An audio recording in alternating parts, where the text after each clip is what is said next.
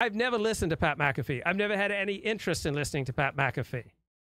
Right? He seems to produce the kind of low IQ shows that don't intrigue me. On All the Smoke, after the Kimmel smear but before the Sandy Hook nonsense, McAfee shared that he'd lost sleep over his role in the Rogers saga, saying, "Maybe I am fucking this up completely," but he also offered a novel defense. Yeah, you want to be a powerful live streamer? Right, look to Destiny. He doesn't just share information. He doesn't just share what he's thinking and feeling, but he shares what he's thinking and feeling at the time. He's incredibly open.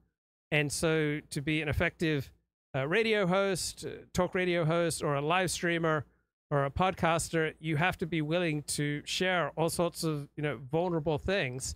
And that's what Pat McAfee does, right? That is the price for connecting with an audience, is that you share things that normally people would keep to themselves, right? So you can share something publicly that's very sensitive to you. And that doesn't mean that everyone should just be entitled to bring it up publicly and castigate you for it, right? It's still a sensitive thing. Right, when people share sensitive things publicly, it doesn't cease to be sensitive, right? You don't then have an all-access pass to, mock or belittle someone for sharing something that they've struggled over or something they've regretted. Which is that his relationship with Rogers had enabled him to tease out a more honest and complete portrait of a historic figure in sports. Whenever there's documentaries made about Aaron Rodgers, they are going to use so much of our show, he said. Is that not journalism? No. It is not. Right. It's not journalism, but it certainly can contribute to journalism. Journalism requires an active pursuit of the truth.